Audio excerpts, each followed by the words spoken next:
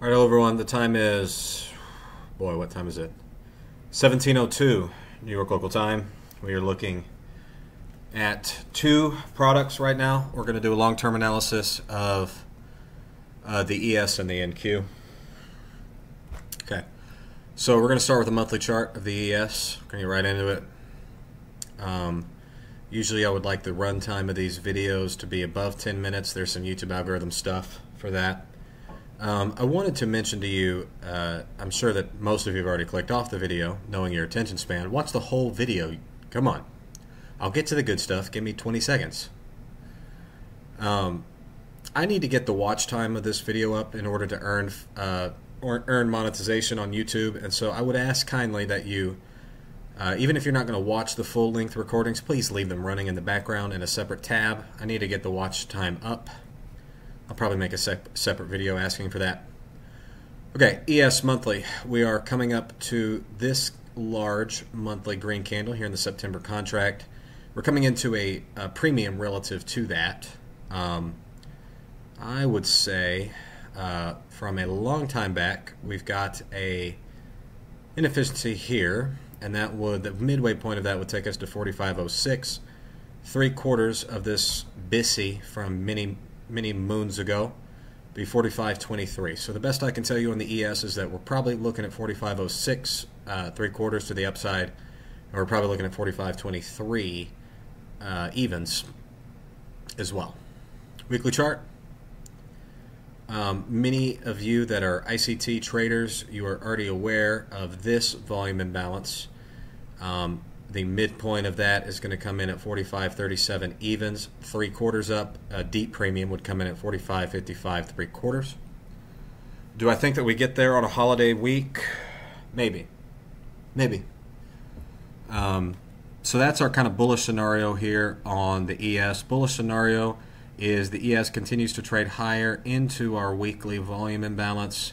Consequent encroachment of that, or the midpoint of this volume imbalance inefficiency on the left, would be 45.37 evens. That would take us into the equilibrium of this volume imbalance, this inefficiency. If we were to trade into a premium, meaning higher than the equilibrium of this volume imbalance, I would first look at the 3/4, and that would be 45.55, 3/4. Okay? Do we get there next week, week of July 4th? Maybe. You know, I'm kind of doubtful. Downside targets for the ES. I don't see a whole lot of argument for the downside. I don't favor the downside, as this right here would be an immediate rebalance. So we see that we did have a small BISI here. We had a BISI that was immediately traded back and covered. So to me, that would be a sign that the powers that be want to take us higher. They probably want to take us higher on the ES, and I would be looking at this volume imbalance. I'd be looking at 45.37. 45.55, 75. You know, if we are looking to trade back down next week, maybe come and reclaim this BISI. Okay. First downside target would just be the high of this little candle here, 43.69 halves. That would reclaim this BISI. That's a possibility. Second downside target would be this BISI here. Midpoint of that would come in at about 42.85 halves. I favor the upside pretty strongly on the ES at this point. That being said, if we are going to have a consolidation week, if we are going to come back down, first target would be the exact same BISI that we just bounced out off of, and that would be a reclaimed BISI. Okay, reclaimed BISI. If we get a black candle, you know, I'm thinking target's going to be that high there, 43.69 halves. That's kind of my bearish scenario. Is it likely that we do that? I don't think so, but it is possible. And so you need to be aware of your bullish and bearish scenarios, as I have been preaching on this channel now for quite some time. You cannot get so wedded to one inefficiency or one idea that you're not seeing the other side. Okay, these markets move in two directions, and you need to have a two-directional scenario.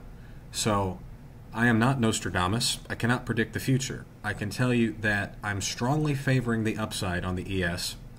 But if there's a first downside target, it would be this exact same BISI that we just delivered. So come in, redeliver it, reclaim it. That high would be there at 43.6950. So that would be our downside target.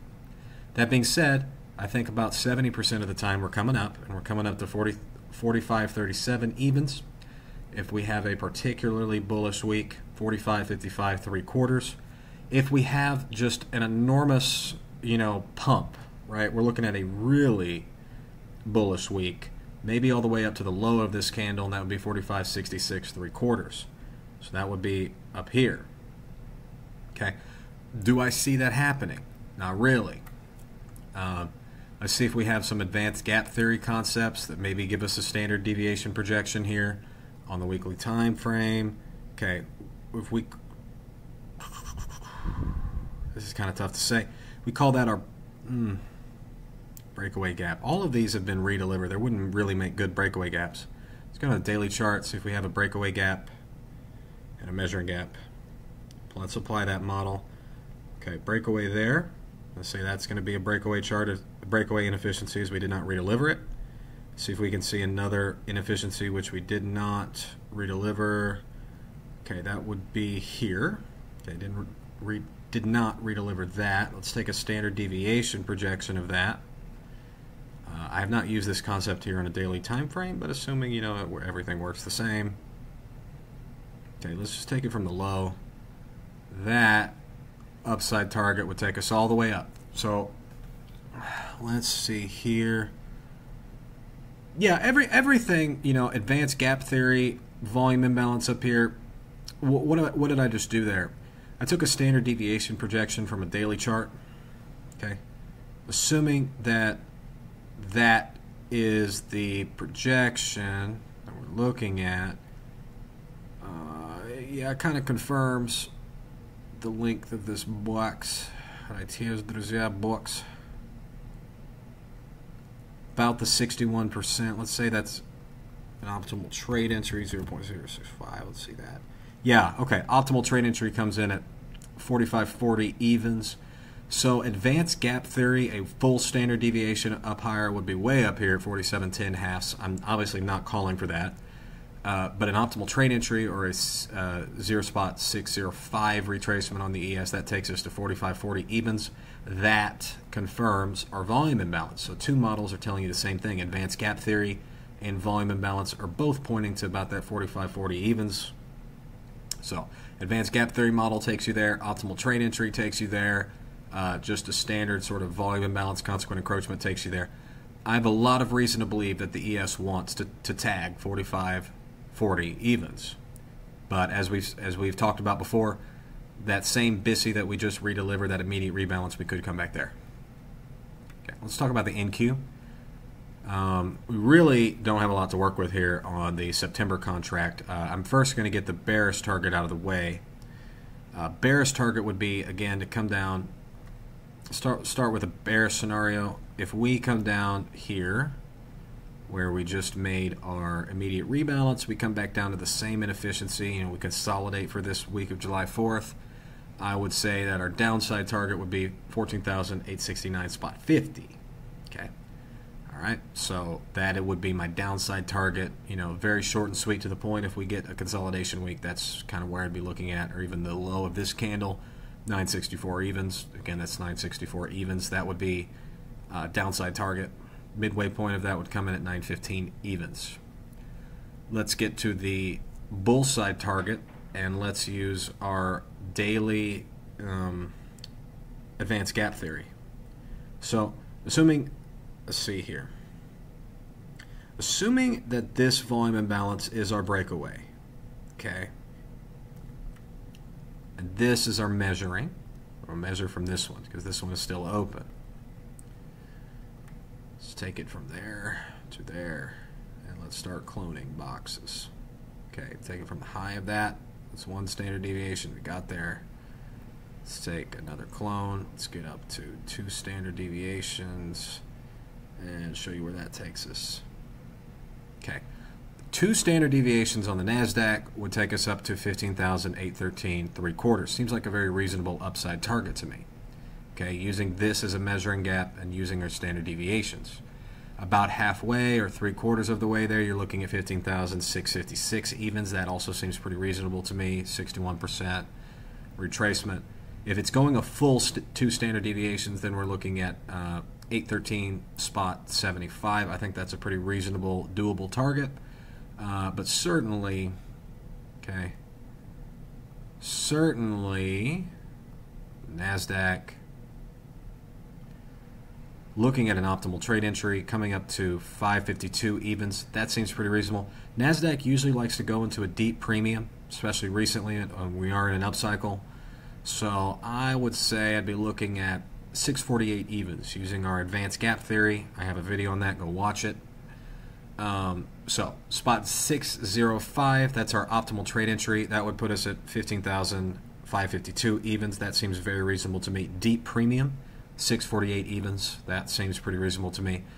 2 full standard deviations, 813 3/4. I personally am not calling on 2 full standard deviations. I think that the NASDAQ is going to turn around and begin a consolidation or a bear cycle somewhere between 552 evens and 648 evens. So I think we're nearing the end of the bull cycle on the NASDAQ. I think it's going to come in the month of July. We have contract month inefficiencies lower. I think that Q4 is looking down for the NASDAQ. It's also looking down for the ES. So at this point, I think the bull cycle here on the NASDAQ, we're just about at the end of it. Maybe another 200 to 300 points, up to 500 points higher. At that point, I do think we begin consolidating, we begin chopping, and then eventually we come lower. So at this point, I think the bull cycle here on the NASDAQ is coming to a close. It's probably going to close in Q4. We begin our bear cycle here on the NASDAQ, probably Q4.